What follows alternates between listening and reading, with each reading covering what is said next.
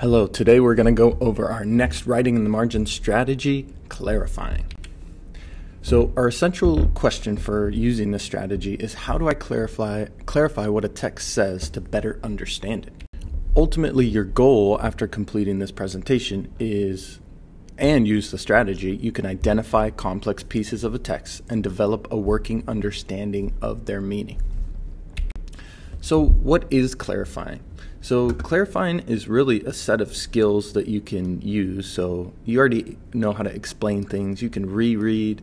You have plenty of experience solving, monitoring your thinking, refining, etc. So all of these things that we do to understand are kind of clarifying strategies. Clarifying is really identifying complex ideas presented in the text.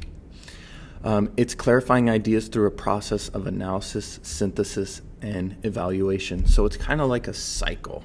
So when you come across something confusing, you reread it, try to refine your thinking, maybe simplify it, and then evaluate did I really get this right? Do I really understand?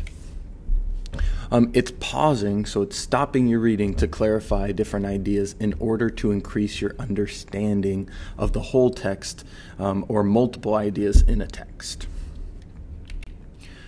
Why should you use it? Well, clarifying is a form of metacognition, so that's thinking about thinking.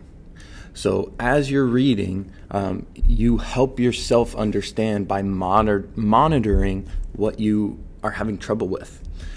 It kind of goes along with this quote that true wisdom is knowing what you don't know. So instead of just skimming over that part that you are a little bit confused about, you go back, reread, look for context clues to get a deeper understanding.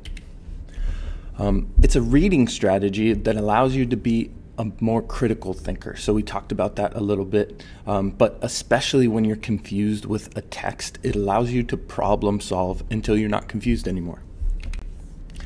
So there are 4 steps to clarifying thinking. First, you need to identify when you're actually confused. So this happens when you have ideas like, I don't understand this in the text, or this word is confusing. So that's the first step, identifying, and that just happens in your head as you think.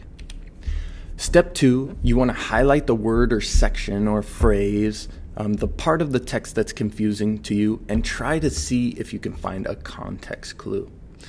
So you might have heard of context clues before, but really there's clues in the text that might help you understand. So I've identified, I've highlighted the section that I am confused about. Now I need to use one of these strategies. So I could reread the text. I could simply define the word or phrase that I'm not familiar with. I could simplify what I'm reading and try to paraphrase it or summarize it into less words, or I could try to make a connection to the outside world. Step 4 is after I've reread or simplified, I kind of have a new understanding of what I initially was confused about. So now I'm going to make a clarifying statement. So I'm going to say something like, okay, another way to say this is blank. Based on the clues, I think this means blank. Or, okay, now that I've clarified, this mainly is about blank. So let's get started. Let's use this strategy and use these 4 steps to clarify things that are confusing.